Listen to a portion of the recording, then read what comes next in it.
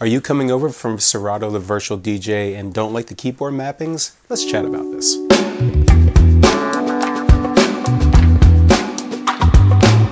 Alright everybody, before we start the video, please navigate down, hit that subscribe button, make sure you ding that notification bell as well.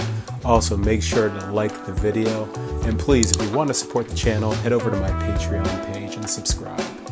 So a time ago when I decided to give Virtual DJ a try, one of the biggest problems that I had coming over from Serato was the way the keyboards are mapped. Now, I don't DJ with the keyboard, but being able to, edit my songs, to be able to set my cue points and my loops, doing that with the way Virtual DJ is stocked map was a bit difficult for me to really kind of embrace. And then ultimately I decided, are there some, keyboard mappings, because Virtual DJ is definitely one of the most customizable, pieces of DJ software out there. And sure enough, there were a few out there, but they weren't quite all what I had, really hoped for. So I took the best what I could find that was out there, merged it with some ideas that I had and some of the things I did like in Virtual DJ, and basically came up with this mapping. So why don't we go right ahead, we'll jump on my computer and I'll talk about a few of the key features that really helps me zoom through the process when I'm using Virtual DJ with the keyboard. So this is an amalgamation of some of the Serato shortcuts, some that are Virtual DJ, and a couple things that are me that I think gave me some advantage, especially as I'm ingesting stuff in. I like to try to keep to the keyboard as much as possible and not have to go to my mouse and click around as much as possible. So let's just kind of dive in. And one of the first things is going to be loading songs. In this case, it's Command left arrow for the left deck and Command right arrow for the right deck. Now, Virtual DJ, it seems that a lot of their deck split is something that you would actually kind of tab the functionality between deck to deck and using the same keys. Again, nothing wrong with that.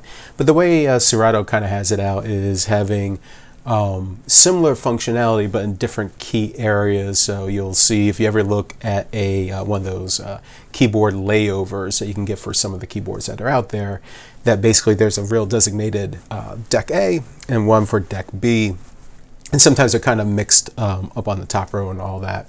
So you'll see some of these functionalities like that, and there's a lot of dedicated stuff for just the left deck and just the right deck. If you're doing 4-deck in this case, this is probably something that you would not be able to work in with a lot of success from it. But for 2-deckers like me, I think this works just fine. The next piece would be just playback. And again, this is stolen from Serato functionality.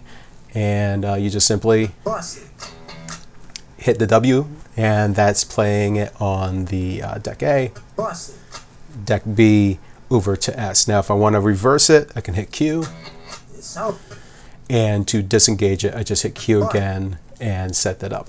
Now I do want to set a cue point already. I've actually stripped my cue points out of this to make a couple examples, and with that I have mapped numbers 1 through 5 to map for A, numbers 6 through 0 to map for B. So I can set up the 5 cue points immediately just by pressing a number, in this case number 1. As you see, everything's loaded in on that. And if I want to get rid of it, all I have to do is hit Shift and 1 and it will remove it.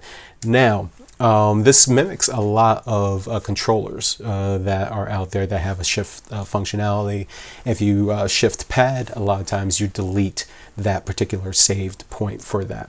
Now, the next piece I want to do is an actual loop. So I already know that I'm going to want an 8-bar out of this.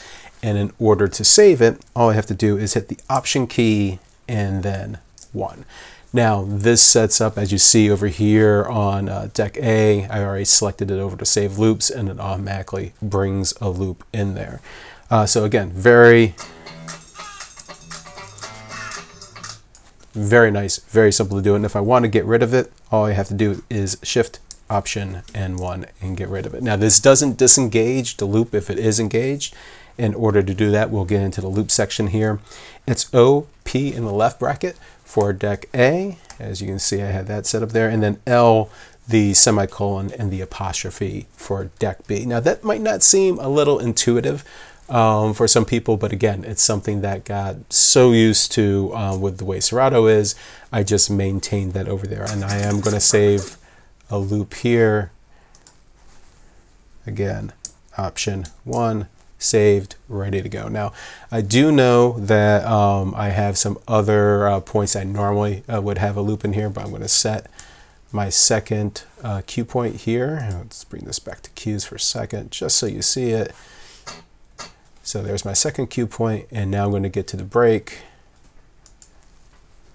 Turn off my loop here for a second. Break it down for me, fellas. And in this case, I'm going to set this as 3. And actually, I think I'm going to bring it to 16 bars, and I am going to save this as my second saved loop. So you can see I've got one saved loop, I've got a second saved loop. Jump over to that. You see it's already engaged, and again, I can disengage it when I need to.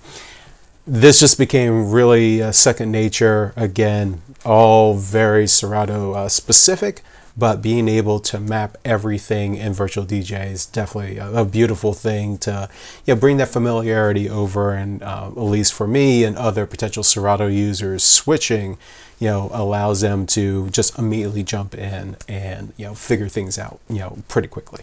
Now, one thing is definitely much more Virtual DJ specific, but I have made some custom mappings for, is the ability to edit your ID3 tags, edit your POI, and edit your BPMs, all with keyboard shortcuts. So for those that don't know, first you have to have the song highlighted to make sure that it's loading that in. And for me, it is Command I. And this brings in the tag editor, naturally allows me to switch anything out that I want.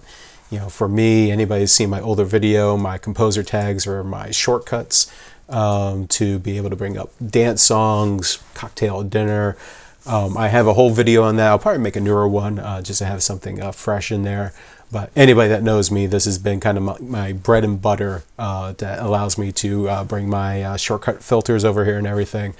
A lot of that information is brought into here. Grouping I use, again, for genre, or I should say subgenres. Of course, the main genres, and I keep these very tight to hip-hop, R&B, pop, rock, reggae, country, classical, jazz. I think that's it. I might be missing one in there, but you get the idea. It's just the core genres, and then everything else is a subgenre.